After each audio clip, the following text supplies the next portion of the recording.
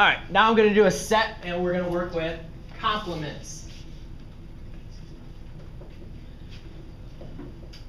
So we have our original set notation. We have our three sets, A, B, and C, just as all my previous videos. And I have labeled the union set is all the numbers inside the union set. A is my subset 1 that just contains the element 2. B is another subset just contains the elements 2, 5, and 8. And C is my third subset which contains the elements 1, 2, 3, 4, and 5. Now we're going to look at what does the complement mean. So complement is when you kind of have this little apostrophe up here, a little dash mark. We call it the complement. And if I was going to say A is 2, the complement of A would be everything that's in the universal set, that's not in A. So if I go and look up here, what is everything that's not in my circle A but is still in my universal set?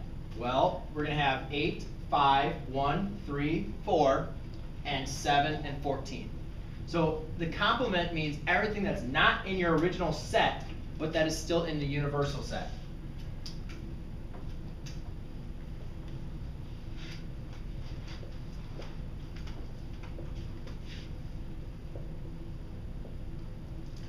All right, and if I was going to look at B prime, I'd say, all right, what's everything that's not in B, but that's still in our universal set? So that'd be 1, 3, 4, 7, and 14.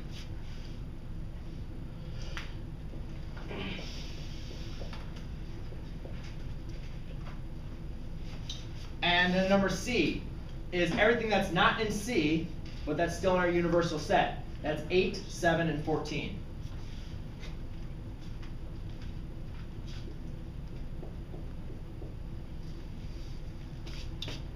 All right, and let's go ahead and work on just two more problems. If I was going to say A prime intersect B, so what that says, what that means, or A prime or A complement, that means the exact same thing.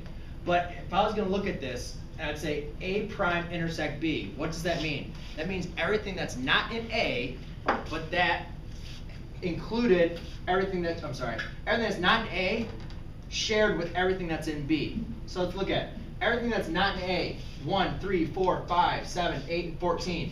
Intersection with B, which is 2, 5, and 8. So what do these two elements have in common? Well, they both have a 5 and they both have an 8.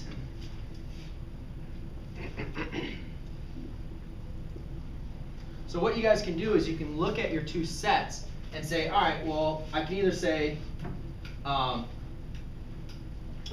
everything that's in B intersect everything that's not in A, which would be just this 5 and 8, because 2 is inside of A, so it doesn't count.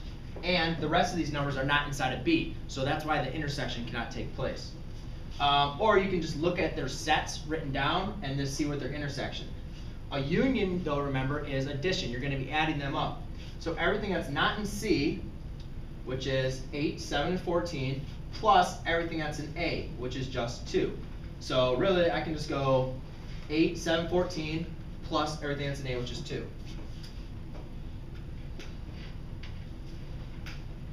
2, 7, 2, 7, 8, and 14. All right, and then the last one that I'm going to do for you guys is A prime intersect B prime intersect C prime. So everything that's not A intersect everything that's not in B intersect everything that's not in C. So what are the only two elements that they all three have in common? There's two elements.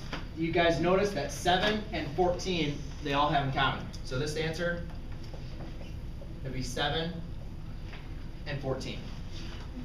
That would be a common element. So that is how you're going to find sets when using the complement.